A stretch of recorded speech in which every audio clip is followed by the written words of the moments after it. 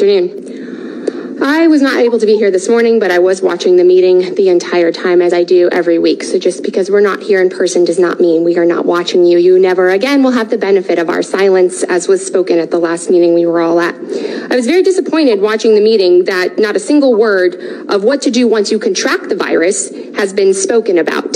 The word treatment did come up, but it was not spoken about what treatments are available for people. At the last meeting, there was a gentleman who spoke, and he stated that he has contracted the virus. He was terrified, stayed in his apartment for a month sick, but didn't know what to do. This county is doing a massive disservice to the people by not ever speaking about ways that you can either protect yourself from contracting the virus other than these nasty things, which are causing strep throat, all kinds of lesions around the mouth, and all kinds of nasty things. But you all know this. I don't know why I'm even telling you. You know this.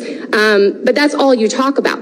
Versus my family, I contracted COVID over the summer. My husband did. And I have permission to speak on all of this in regards to the people I will be speaking about. My father, who's 70 years old, did. My mother did. My pregnant best friend did. And her husband. We all had it. My children. We all had it over the summer. But guess what? We knew what to do, how to protect ourselves. I didn't live in fear. I didn't sit in my house cowering, afraid. I knew that I needed to take zinc, vitamin D, quercetin, quinine, which is a natural derivative of hydroxychloroquine, oregano oil, vitamin D, vitamin A, vitamin C. My father went to the beach, socially distanced from everyone around him for 2 hours every day, and he got over it faster than we did.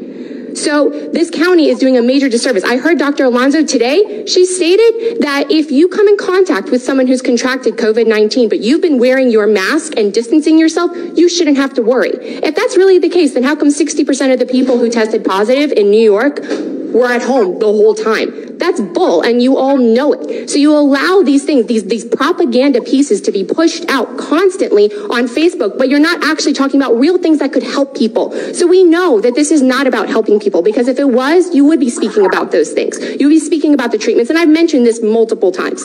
So you would be, and I can speak from my own personal experience at this point of how I got over it and how I am standing here before you today perfectly fine, although this does make it hard to breathe.